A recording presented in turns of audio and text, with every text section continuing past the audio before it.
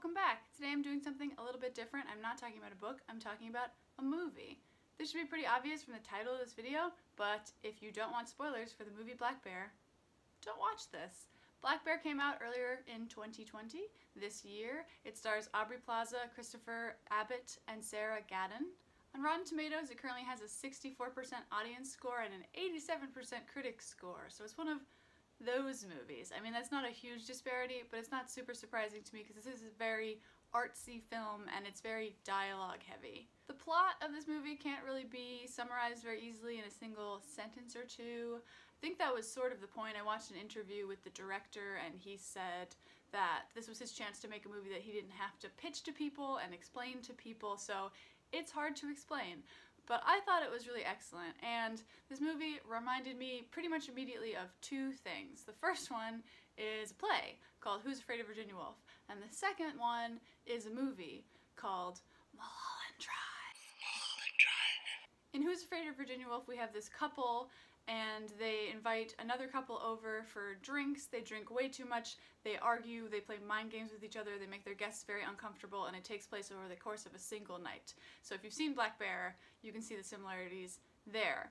Mulholland Drive is similar because it features two female characters whose identities are kind of morphing and shifting and blending into one another. I mean, I really can't explain what happens in Mulholland Drive, it's a very weird movie, but there are similarities there as well. Black Bear is not the most fun, entertaining movie. It's very heavy, but I think all the actors do an excellent job. I thought the cinematography was really beautiful. It's filmed in the Adirondacks, so it's just really pretty, and the house they're in is really pretty.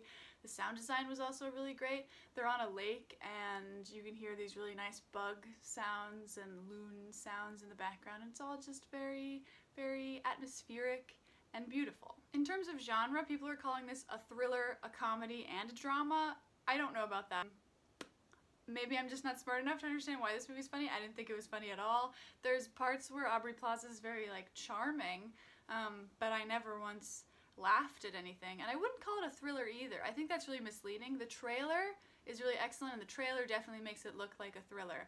To me, a thriller is fast-paced, plot-driven, it has twists and turns. There are twists and turns in this movie, but I just didn't think of it as a thriller. I think that's a little misleading. I would say that it's a drama with some thriller aspects in terms of its aesthetic. So I'm assuming that if you've clicked on this video, then you've probably already seen Black Bear and you want someone to help you understand it because it's very confusing. So I'm just going to start with a plot synopsis to refresh your memory. So this movie is about Allison. She's an actor and also a director and writer, and she's going to this couple's house that is sort of a writer's retreat, but she gets there and there's nobody else there. It's just Gabe and Blair, and there's immediately tension between these three people. Gabe and Allison are pretty openly flirting with each other. They all drink too much even though Blair is pregnant, and Blair is clearly worried about the two of them flirting, and then Allison and Gabe do end up having sex. Blair catches them, hits Gabe over the head, they have like a tussle, and then she's bleeding, and you know, she's pregnant, and it's just very, very tense, and they get in the car and they're going to the hospital and they see a bear, and Allison crashes the car. Or at least that's what you think happens, but then the movie restarts. So there's this one very important shot that comes up 4 times in the movie, and we get 4 different title screens. This opens the movie with Allison by the lake, looking off into the lake. She's wearing a red bathing suit. She goes inside, she writes in her notebook, presumably, starting her screenplay, and then we get the title screen that says Black Bear. But then she keeps writing, and we get the title screen, The Bear in the Road. After the car crash, we fade to black, and we get another title screen, our third title screen, that reads Part 2, The Bear by the Boathouse. And then Allison starts walking away from the lake and presumably inside, but she doesn't go inside, and then it's revealed that she's on a movie set. So in this version of things, in Part 2, Allison retains many aspects of her character that are established in Part 1, but she is married to Gabe, and she is acting alongside Blair in a movie that Gabe is directing. Now Gabe is also emotionally manipulating Allison because he thinks it'll make the movie better, because in the movie Allison is concerned that Blair is sleeping with or about to sleep with the person who's obviously playing Gabe. They look like practically exactly the same, and so he thinks it'll be more realistic if she's actually worried about her actual husband sleeping with actual Blair. It's terrible.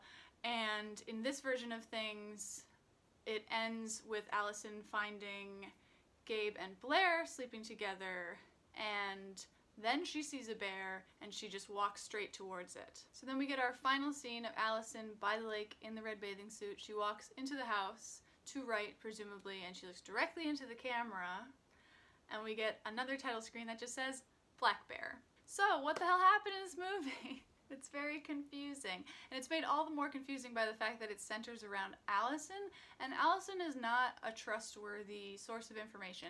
In part 1, she's constantly lying. I'll show you a clip that demonstrates that. I'm kidding. Were you kidding about your mom? No. You're really hard to read. Yeah, you know what? I get that all the time, but I actually think that I'm so easy to read that people just get confused and they make it harder on themselves. So first of all, I don't think we actually can get a definitive answer to what this movie is about, and that might actually be the wrong question to even be asking, but this movie does seem to create a sort of logical itch that you can't help to scratch. I compared it at the beginning of this video to Mulholland Drive. The thing is that Mulholland Drive is so weird and confusing that I leave a movie like that and I don't even bother trying to figure it out because I don't think it's figure-outable. But this movie is less weird, and it exists at this perfect spot where you feel like you should be able to make it make sense. When I was thinking about this, I came up with this sort of like rough graph for weird movies, or where you could place really any movie on a spectrum from real to unreal or surreal on one axis and simple to complex on another axis. I'll just show you a picture of that. And so I think that most David Lynch movies like Mulholland Drive exist in like the bottom right corner of that graph. They're very complex, they're very surreal, and this movie is just less complex and less surreal, so you feel like you should be able to figure it out. But I do think that we're essentially just trying to shove puzzle pieces together that don't fit. Because each part of this movie is actually very simple and straightforward. It's just that the construction of the movie that's confusing, and that makes sense based on what the director said about his process. So apparently he just started writing and he said it was very intuitive, and when he got to the end of the story, it wasn't the end of a movie. So then he just decided, instead of making a linear, logical next step, he just started over with a new story that would comment on and be in conversation with the first story. He also said that he's interested in making movies that make people think about them as constructions, which is, I guess, what I'm doing by making this video. I ultimately think that these are just two separate stories that comment on each other, that are in conversation, and that there is no logical way to fit them together. But if you must make them fit together, I think there are three main theories that I will explain. These are not the only theories, but they're the most compelling ones to me. Theory number one, the entire thing is just Allison's creation. So, as I said, we have 4 different bathing suit by the lake writing scenes leading to 4 different title screens. We're constantly being reminded that Allison is writing and that that writing has some sort of connection to what we're seeing, but the connection isn't made explicit or clear. This is the neatest explanation, but I don't find it satisfying at all. I feel like it's like saying that you get to the end of a movie and it was all a dream, right? It makes sense, I guess, but what's the point? What does that framing do for me? It doesn't do anything. It doesn't add any meaning. So I don't really like that one, but if you need a neat explanation, it works. Theories number 2 and 3 are related. Basically, you could decide that either part 1 or part 2, the first half and the second half of the movie, one of them has to be real and one of them has to be not real. One of them could be a screenplay or an actual movie, because both halves of the movie can't be real, right? We can't have Allison be both Gabe's wife and not Gabe's wife. That's just not how reality works. So theory number 2 states that the first section is real and the second one is Allison's screenplay. You know, some supporting evidence for this theory would be that you could envision Allison going to the lake house in part 1 to get inspiration for a story. And that's exactly what happens. She gets inspiration for a story, and that makes sense to me because she's really messing with them in part 1, and so I could kind of envision her almost poking at their relationship problems for inspiration for a draft. That would work really well with one of the big themes of this movie, which is doing harm to people in the service of your art. So, theory number 3, the second part is real and the first part is a screenplay. So to me, when we get the revelation that there's a movie happening within the movie, that part feels more real to me. I think it might just be because in a movie, the things that are revealed later on feel like they should be getting closer to the truth as opposed to farther away from it. But also, I mean, when you sit down to watch a movie, you know you're watching a movie, you're just pretending that it's real. But then I feel like if a film crew shows up within the movie, you feel like, okay, maybe this is like a documentary. Like, it feels more real, to me anyway. So perhaps part 1 is just a script. Allison really made the movie in part 2 with her husband Gabe, and she was inspired by that to re-envision those events as the screenplay of part 1. This is compelling to me because part 1 could be read as like a revenge fantasy for Allison. It feels like in the logic of this movie, Gabe just doesn't love whoever he's with. It's almost preferable to be the person he cheats with instead of the person he cheats on. In part 1, Blair asks Allison a bunch of questions like, what are you working on now? Are you going to act in it? Are you going to film it here? And this feels like an opportunity to clarify what's going on, but you'll notice that Allison doesn't actually answer any of those questions. You know, there's something I've been really wanting to ask you. Do you find it weird acting in your own films? Or do you, like, I don't know, get off watching yourself or something? Oh, no. No. I actually find it kind of humiliating. I'm really interested in that line where Allison says that acting in her own movies is humiliating, because in part 2, obviously she's humiliated over and over. So I do see that as possibly evidence that this is a script based on those experiences. One thing that makes this theory less appealing to me, though, is that, you know, these movies are too similar. So if you imagine that part 2 is a movie that she just wrapped and then she writes part 1, I mean, what is she going to release, a movie that's almost identical to the one she just released? Or has too many similarities? I don't really see that. So like I said, I don't actually subscribe to any of these theories, I just thought I would explain them, but I see this as just two separate stories meant to be contemplated together. And I think it's worth mentioning that if the director wanted this movie to make sense, it would have been so easy, you know? He could have just put a bathing suit riding framing scene around one part and clearly indicated that that was either a screenplay or an actual movie that was made, but he didn't, so it seems like that's really not the point. And there's a lot more that we can talk about Black Bear beyond what literally happened, so let's talk about themes. First theme I wanted to talk about is identity. There seems to be a strong disconnect in this movie between how people see themselves and how other people see them. So especially Gabe and Blair at the beginning. Gabe describes himself as a professional musician. He's annoyed that his wife didn't call him that. And then Blair describes herself as very independent, and Gabe kind of scoffs. And then Blair also says that Gabe likes traditional gender roles and he feels like she's misconstruing what he said. Allison, in contrast, almost seems to enjoy being misunderstood or seems completely uninvested in the truth of how she's seen by these people. She seems like she's more interested in just playing around and saying whatever she needs to say to toy with these people.